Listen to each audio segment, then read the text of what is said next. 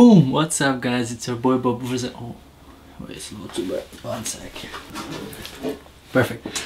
Boom! What's up, guys? It's your boy Babour Zainullah again with another banger. In today's video, I'm going to talk about another really cool item that I find it most useful in my daily videography photography life, and it's going to be this little Manfrotto tripod, monopod. I don't know exactly what it's called. Let's get into it. Oh, it sounds like. Let's get undone. Boom, boom. He's crazy.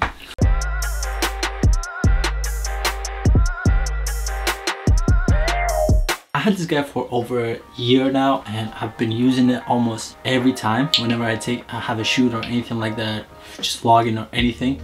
And so I came up with 5 points that are good regarding this Manfrotto tripod, and I think I have 2 bad things to say. Yeah, let's go with the number one. Number one is the price. Now, would that be number one? Yeah, number one is the price. For this little guy, you are paying around $24.99. Well, when I bought it, was $24.99. Right now, I don't know how much it is. I'll put the link below. But for the price that you're paying, you're getting a really good thing that you can use it on everyday basis.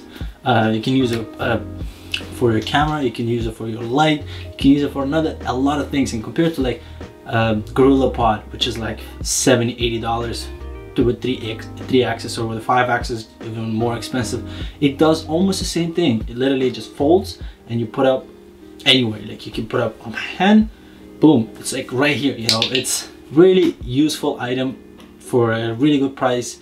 And yeah, that's number one. Second point about this item is build quality. As you know, Manfrotto has one of the best build quality items out there, and for regarding tripods. And this thing is so sturdy and it's really good built. Like, it's metal. I'm pretty sure it's metal, and everything is just. I dropped it like 50 times. Obviously, it's like a little tripod, you can drop it, but I've dropped it so many times as it doesn't even have a scratch. Like, I've been using it for a year. Oh, maybe there's a couple of scratches, but I've been using it for a year and nothing, like literally nothing happened. It's such a simple build. I know there's a lot of different things like similar to this items out there, but the build quality is not as good as this. Like, I own myself the Gorilla Pod, and I don't use it as much as I use this. Like, I can put it in my pocket, I can use it as I always keep it on the side of my backpack. You never know when you're gonna need it. Third point about this guy is the usage. I guess usage, yeah. I'm not sure if that's the right word, but the amount of things you can do with this guy.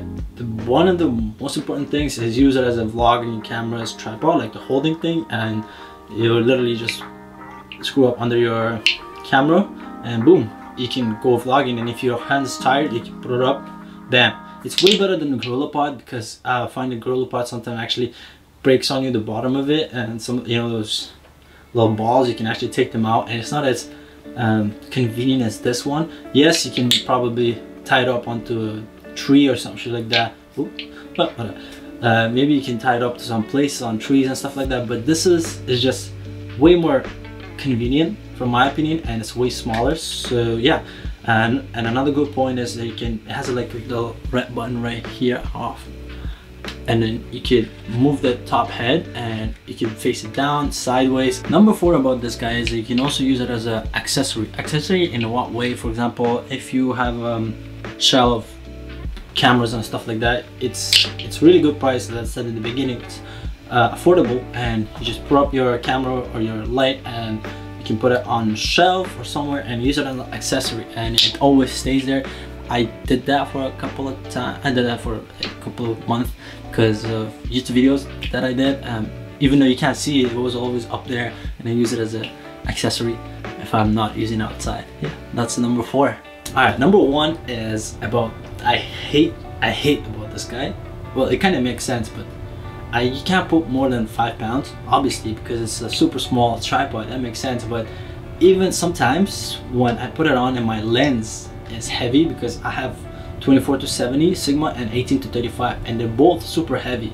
Even if my camera is light, because my lens are so heavy, this part literally just slides down. Like, it just slides down, and I hate that because it's too heavy. So you can't really use with the heavy lenses. keep that in mind. So if you're vlogging, obviously you never use a heavy lens because your hand's gonna get tired, so that's probably off limit. But if you're doing b-rolls and you're using one Sony camera or any Canon camera, and you have a really good lens, which is heavy lens, Sigma lens, it's gonna be tough because it will keep sliding. So keep that in mind. That's one of the flaws about this tripod. Second thing about this tripod that I do not like is bottom. You see these three legs, tripod legs? I feel like they get loose over time.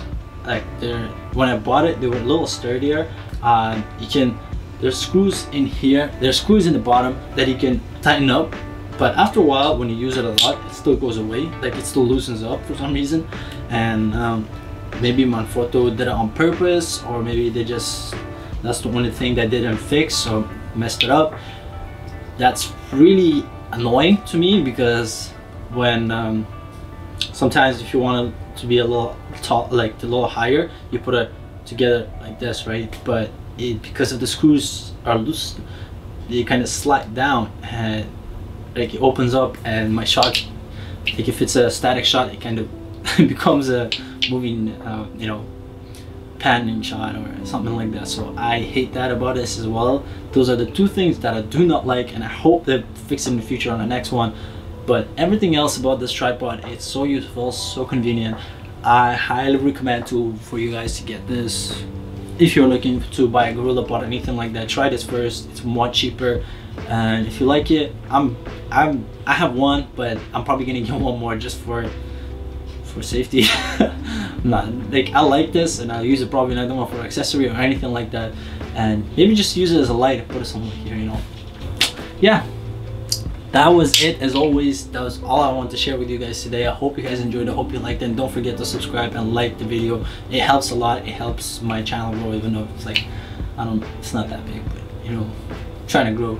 And yeah, leave a comment if you liked it and it was useful. I'll see you guys sometime soon in the next video. Ciao, and stay safe. Stay safe. That's important right now.